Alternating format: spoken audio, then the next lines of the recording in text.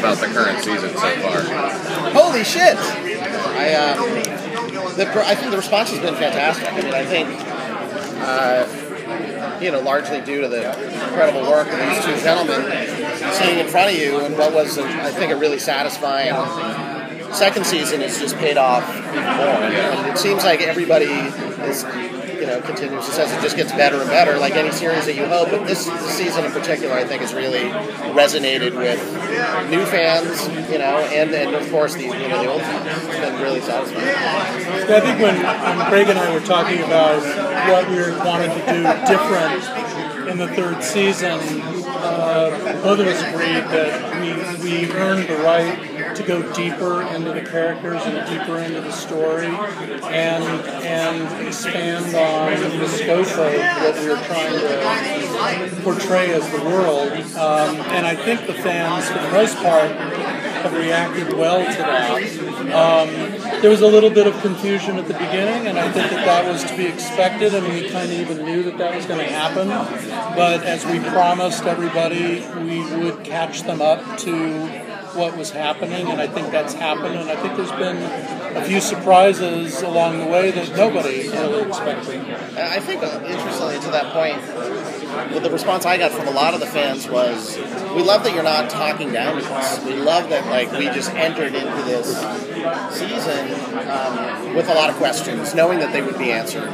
But you're not talking down to the audience, not dumbed down at all. It's really, I think, made people kind of sit on the edge of their seat and pay attention and it be part of the fun process of figuring out where we're at.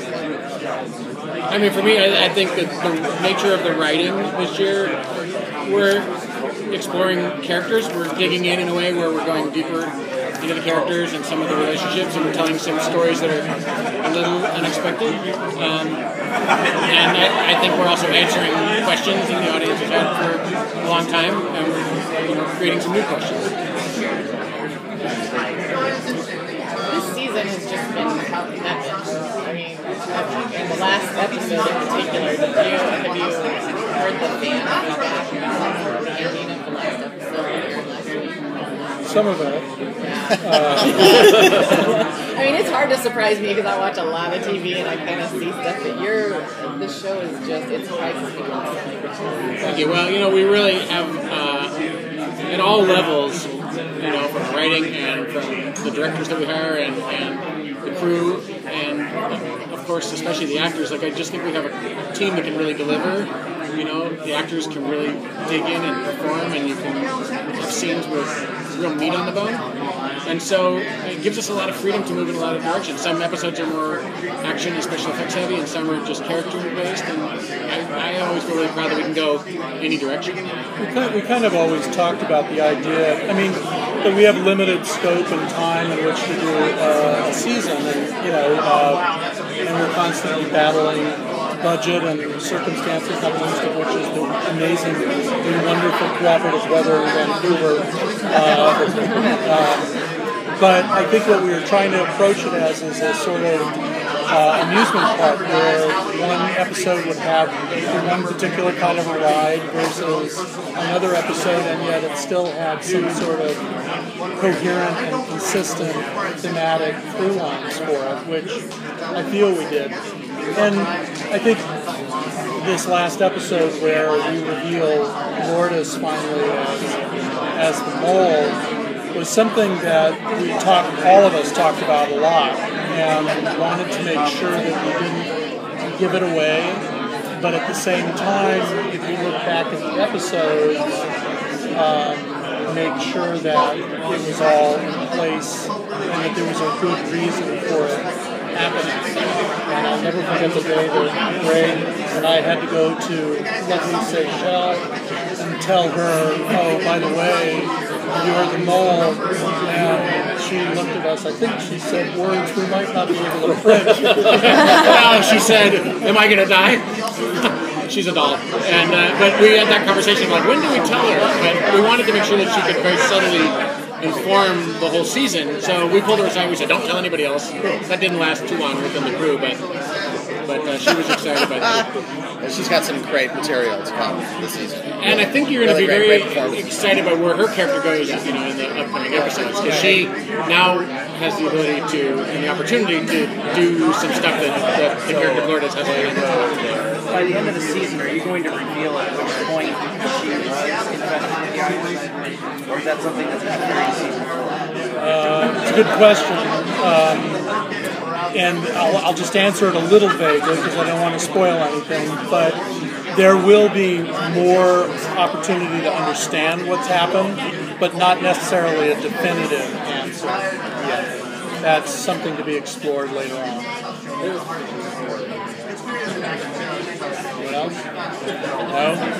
Yeah, you guys have done a fantastic job making the show really entertaining, but I think the part that really draws me and a lot of the fans is the hard, the discussions about family and things like that. If you guys had, if you wanted this show to kind of say something about humanity and human nature, which I think is largely a theme that you explore a lot on the show, one thing, what would that be?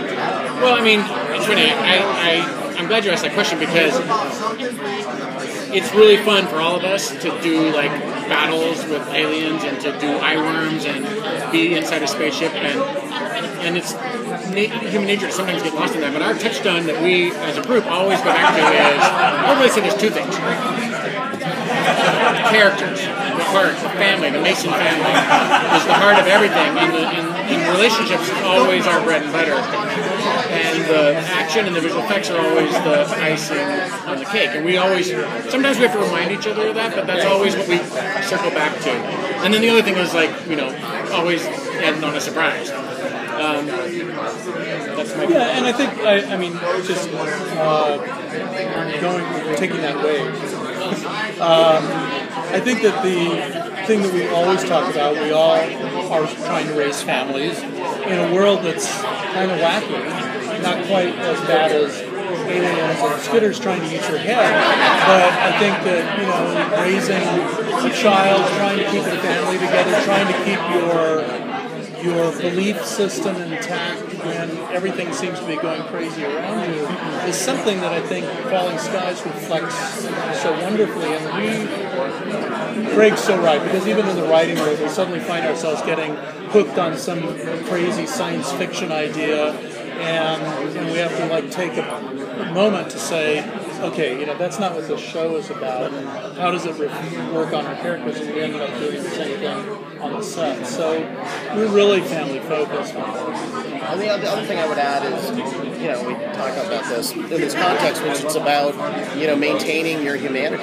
We always said from day one, anyone in the audience, I think you could really imagine yourself in this predicament. What would you do? And it's the human condition, and rising to the occasion and taking the fight back and literally fighting for the survival of the human race, and in the most adverse conditions, carving out a little slice of humanity. So whether that's a birthday party and the pilot, or the birth of a kid, or just being a parent, shooting the president. Yeah, exactly. But it is kind of about that. It always comes back to, and that was what we set out to do in the beginning. It was certainly, kind of a mandate of Stevens. I would think also that we want the audience to go put themselves in this situation and go, could I be that noble? Could I hold my family together? Could I rise against adversity?